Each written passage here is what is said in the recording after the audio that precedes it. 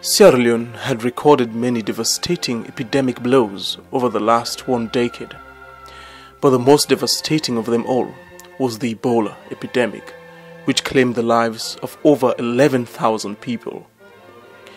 There was nothing like goodbye rituals or funeral ceremonies.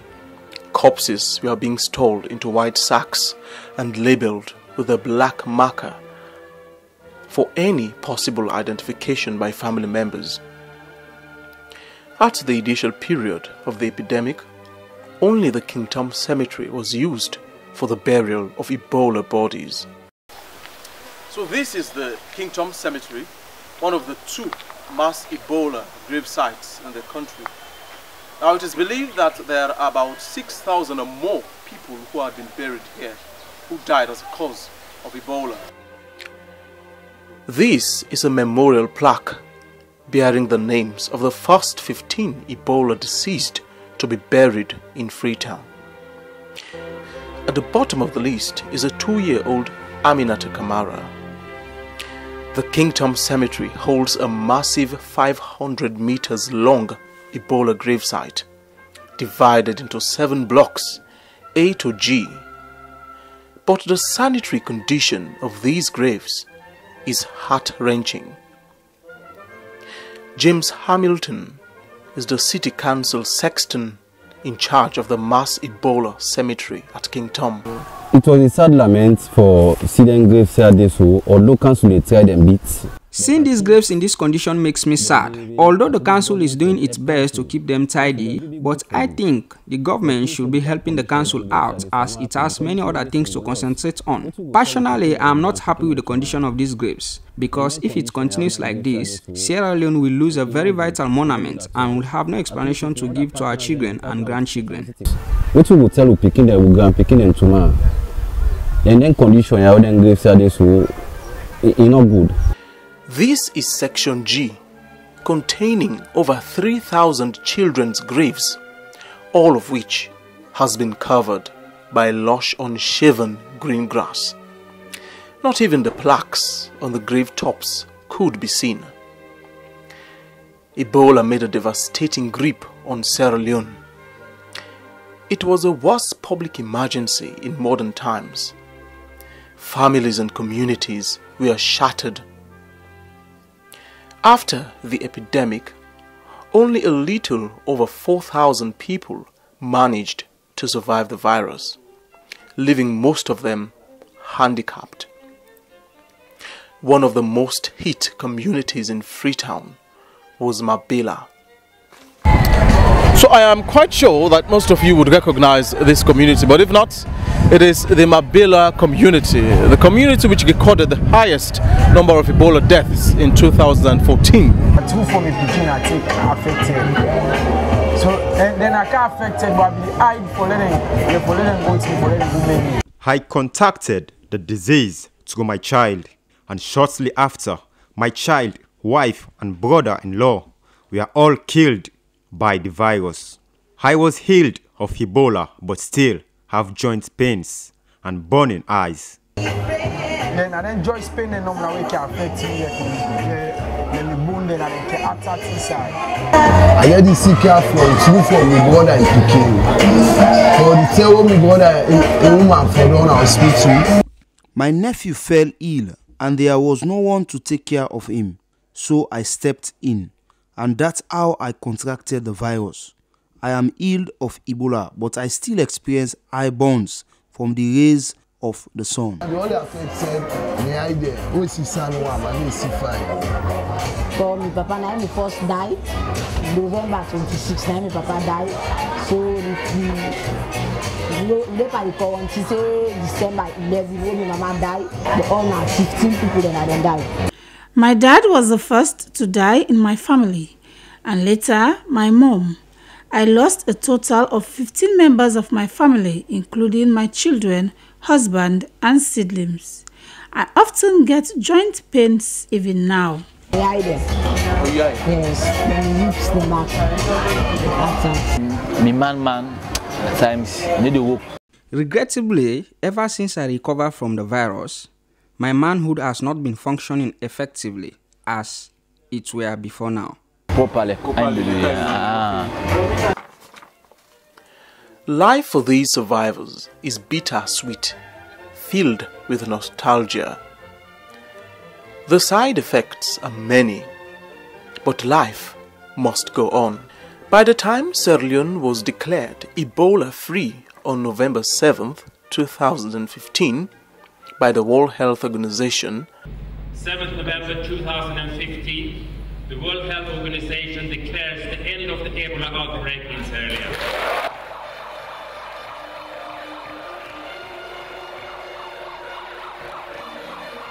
The country had already lost a total number of 1,054 health workers, including 11 medical doctors.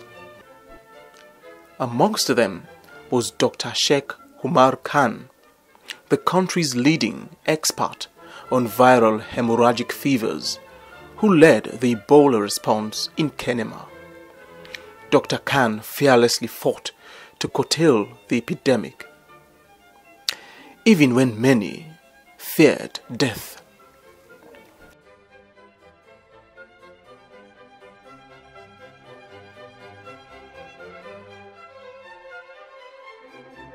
The fallen hero eventually contracted the virus whilst treating patients at the Kenema Holding Center and later died at the treatment facility in Kailahun on 29th July 2014. His death was a shock to the entire nation.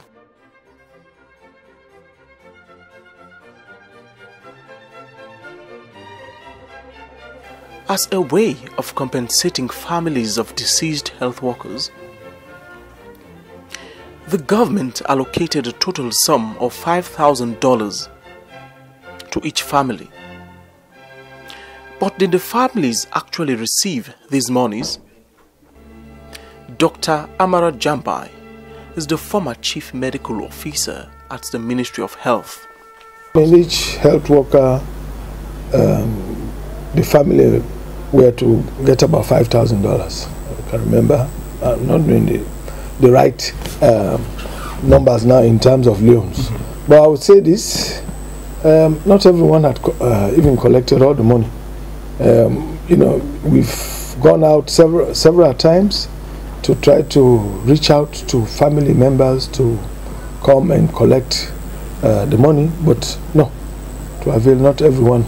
So we still have that problem with us.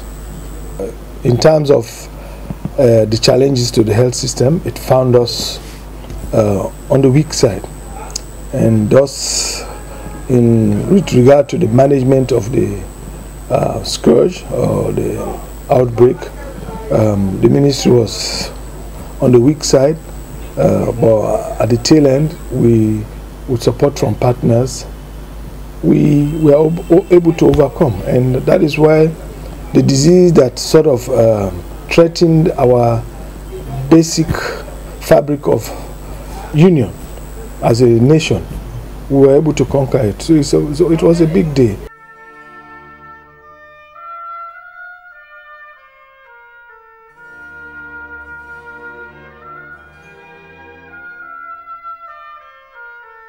Those who survived the virus were enlisted to help medical practitioners in the fight against Ebola. Roads were barricaded. People were confined into their homes to allow health workers to go door to door in search of infected persons. Seriously ill patients were afraid to leave their homes to seek medical care.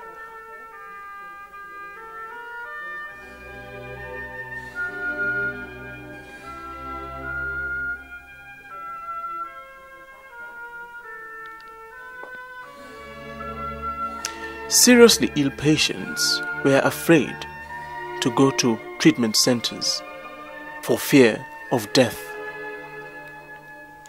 Corpses were buried 12 to 24 hours after death. The outbreak began slowly and silently, gradually building up to a burst of cases in late May and early June. The epidemic started in the villages of Pundu and Sukuma.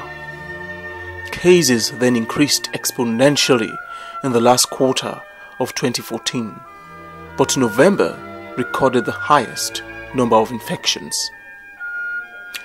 A retrospective investigation by the World Health Organization revealed that the country's first case was a woman who was a guest at the home of the index case in Meliandu, Guinea. When the host family became ill, she traveled back to her home in Sierra Leone and died there shortly after her return in early January.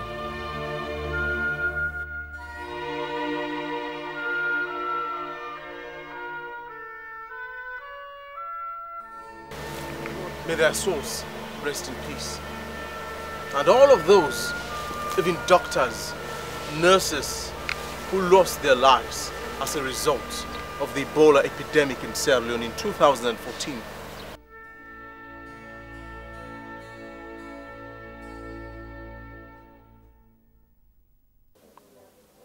For the Sierra Leone Broadcasting Corporation, I am Eustace Victor Jones.